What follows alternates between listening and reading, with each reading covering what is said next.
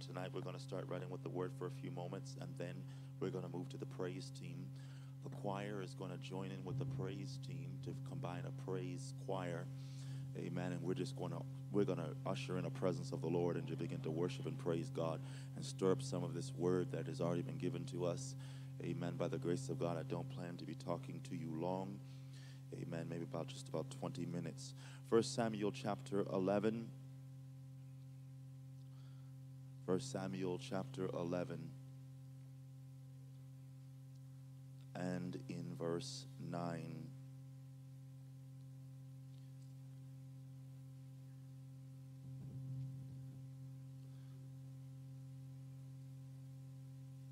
Verse 9 and verse 10 of 1 Samuel chapter 11.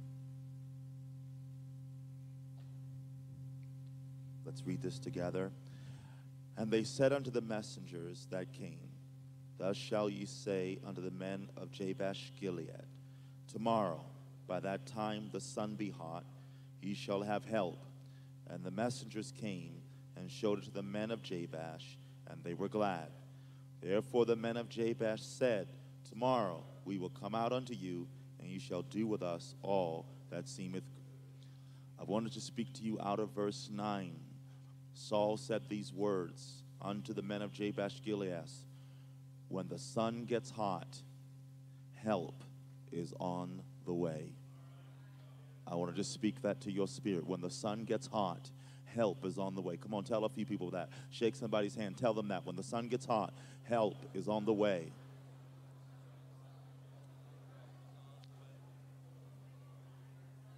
When things start getting hot, honey, that's when help is on the way.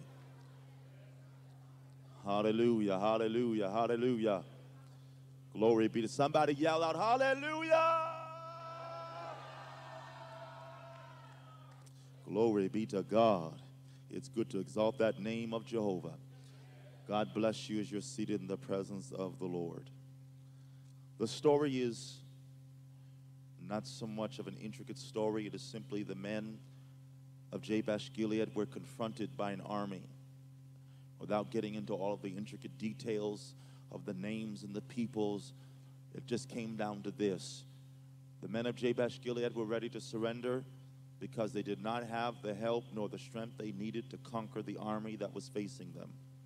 When they sent word to these people and said, we will bow to you, we will surrender to you, that wasn't enough. How many know that even if you decide that you're not going to come to church and praise and worship God, you're not going to try to get involved in things, that the devil is never satisfied with just that?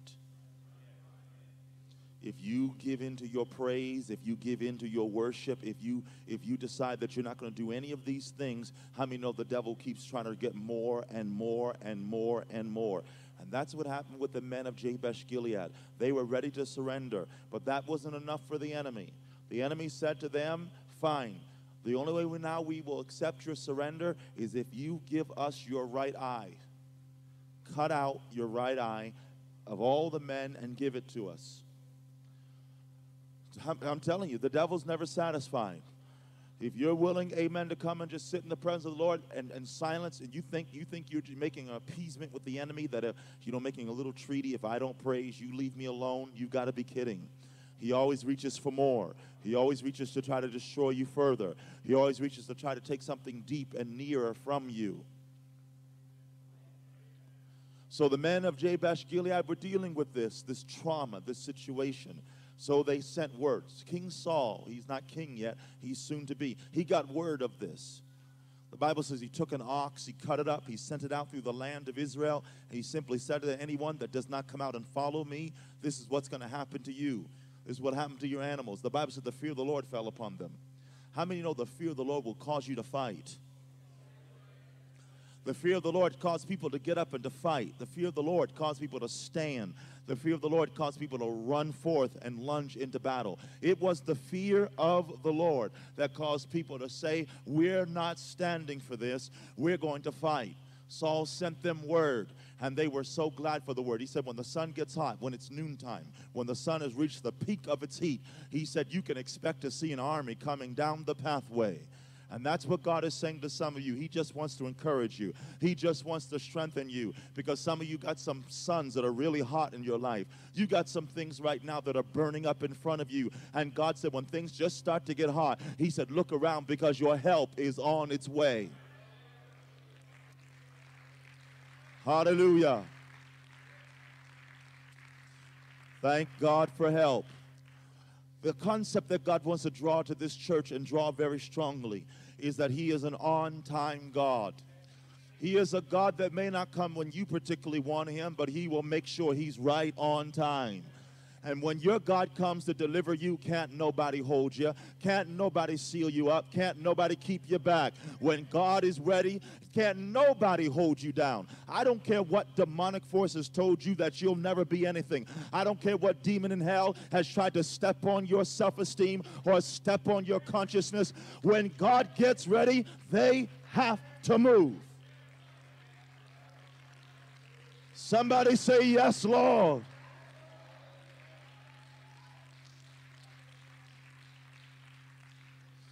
You see, my friends, when God decides that he wants to make you, when God decides that there are things that are going to transpire in your life and he's going to make you great, there are things that are going to get real hot, and hot quick. Let me tell you why they're going to get hot. Because the devil is not looking at your color. He's not looking at your height. He's not per se looking at your gender. He notices the intensity of the call. He knows the anointing. And that starts to scare him. Therefore, he starts attacking you with a bombardment that is second to none. And you wonder in yourself, what's going on here? I'm not doing anything great. I'm not anybody special. I'm just shuffling along through life. Why is all of this happening to me? But friend, there is something that is in your life that the devil is afraid of and wants to take away from you. Since he can't take it away from you, he wants to shut it down. He wants to make you afraid. He wants to make you insecure. He wants to make you feel unworthy. And that way you will lay down every weapon and you will think you will never be anybody or anything. But just at the peak, when it seems like he has you by the jugular vein, here comes God. Just at the point when he's ready to squeeze your neck, here comes God. Just at the point when it seems like, amen, the devil's getting ready to step on you and you will never walk again. Here comes God.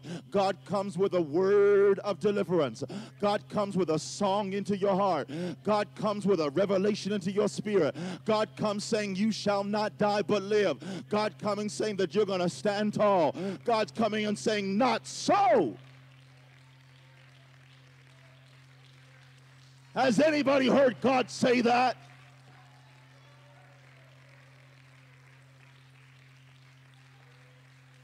Just at the point when your family's getting to break up. Just at the point when your family, amen, seems to be rocked and your finances are rocked. Just at the point when you don't know what next to do. It takes God. Here comes God. When you have reached the point where you can go no further, here comes God. God comes stepping out, amen. You don't even know where he came from. You don't even know, amen, where his destination is even totally going. But what you know is when he is done, he shall lift you high and above the situation, and you shall know that there is a God that lives, and the enemy shall know.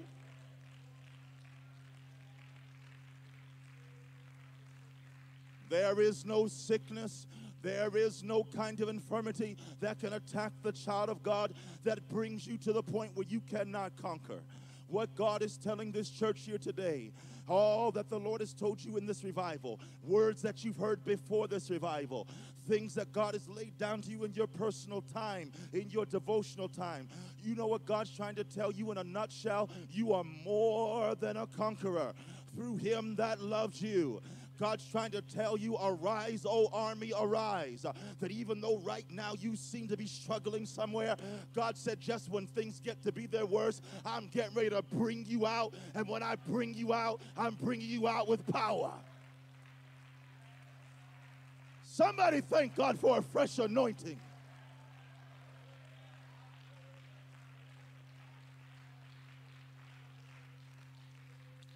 There is a fresh anointing. Some of you want to know why you're being stepped on. God wants to remind you. He wants to remind you. He wants to remind you. How do you get olive oil? How do you get olive oil, which symbolizes the anointing? You get it from the olive being stepped on. You get it by people taking off their shoes and putting the olive in a bin and stepping on it until only olive oil begins to flow out. That's why you feel confined in your situation. That's why you can't find a way out. That's why people are stepping on you, because oil is getting ready to flow. Anointing is getting ready to flow. And even though you've been underfoot, it shall not always be this way. But God said, you're getting ready to come out and you shall be the head and not the tail. Hallelujah. Hallelujah. Hallelujah.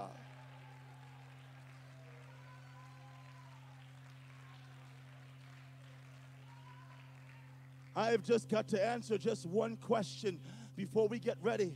Listen, one question. How long? Because sometimes that's what wears us down. I want to know, does somebody understand what I'm talking about? How long? Okay, I can get excited about this. Okay, I can believe this. But how long do I have to go through this? Friend, let me tell you the answer that God gave me to how long.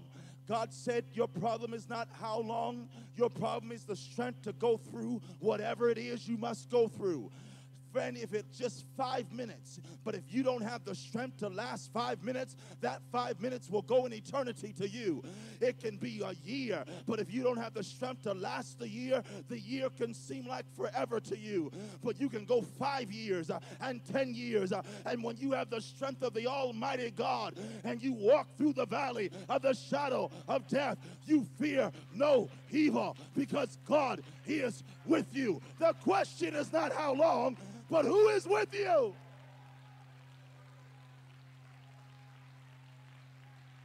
Hallelujah! Hallelujah!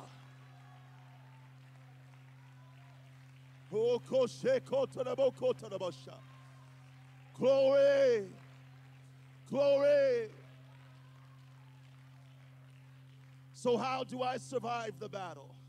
How do I survive the bombardment? Because I'm going to tell you straight, after you get done with this revival, after you've left this church, amen, some of you are not even going to get out the door tonight, and the enemy's already going to try something. Somebody's not going to shake your hand right. Somebody's not going to say a right word to you. Somebody's not going to give you a right look. The devil's going to jump in your head asking, what are they looking at, and what's their problem, and what's their major malfunction, and why are they looking at me like that? And God said, make up in your mind right now that I've already got the help I need. I will not relinquish my victory.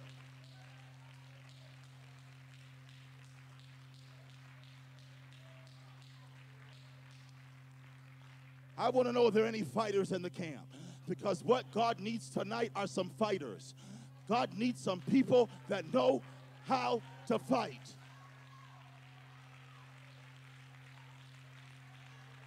He needs some fighters. He needs some warriors. Oh, yes! Hallelujah!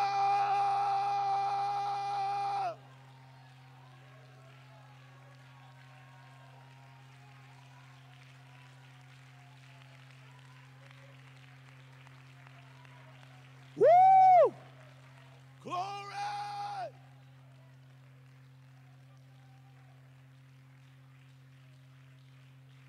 You know, in Israel, when Israel many times would get ready for battle, this is what they would do. They would start that war cry. They would start to shabak, to address in a loud football kind of stadium tone. And they would tell the enemy by their war cry that they were coming. And that's why they would go, hallelujah! They heard the scream of warriors. And don't you know, when you open up your mouth and the praises of God coming out of your mouth, you are telling the devil, I'm coming. I will fight. Hallelujah.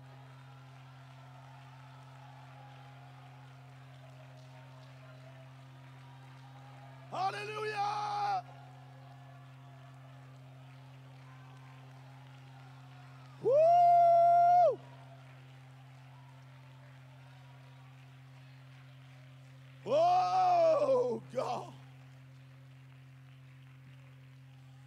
The Lord has just one notion.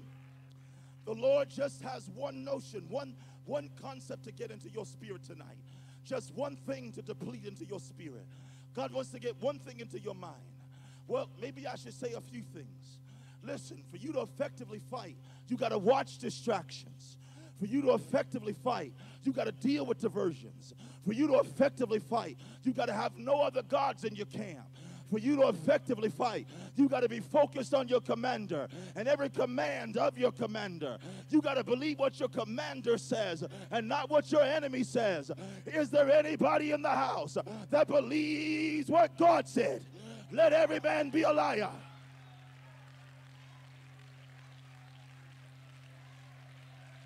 Let God be true.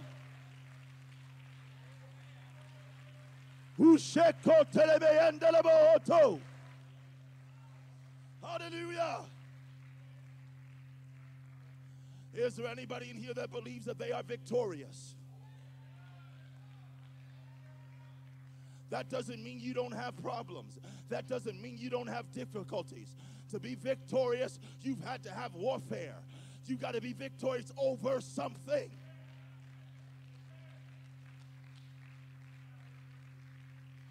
That does not mean that you don't have something trying to press against you. But what it means is you've already made up your mind, I shall not be moved, like a tree that's planted by the rivers of water. I am not a punching bag. I want to just get this part across to you. I am not the devil's punching bag. That's what's been happening to some of us. We've sat back and let ourselves be the enemy's punching bag. He tells us we're unworthy. He tells us we're losers. He tells us we're nothing. He tells us we'll never be anything. And we just take blow after blow until we're finally flat on our faces and don't have any strength to stand. But friend, there's something when you can stand up and say, I know in whom I have believed. And I am persuaded. Woo! Hallelujah! Hallelujah!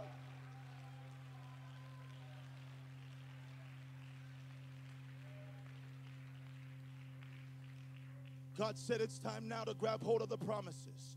It's time now to believe his word like you've never believed it before. Do not believe your situations. Do not believe everything you're hearing, but believe what the word of God says. Don't believe what you're feeling. Believe what God says. God said you may not feel like you're going to be anything or anybody, but look back in the face of the devil and tell him what God said. God said he's going to use me. God said he's going to bless me. God said I shall be an overcomer. God said I'm the head and not the tail. I believe what God said. I believe what God said.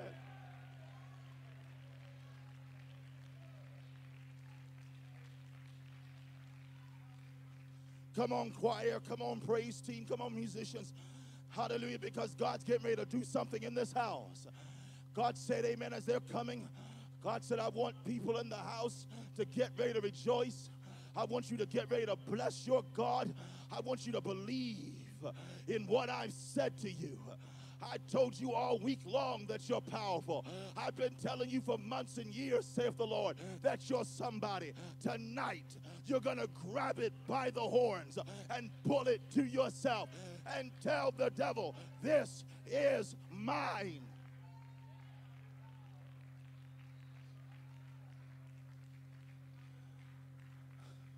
Tonight, as we get ready to enter into praise songs and we get ready to lift up the name of the Most High God, we're going to get ready to exalt his holy and his. We're going to get ready to bless him on high.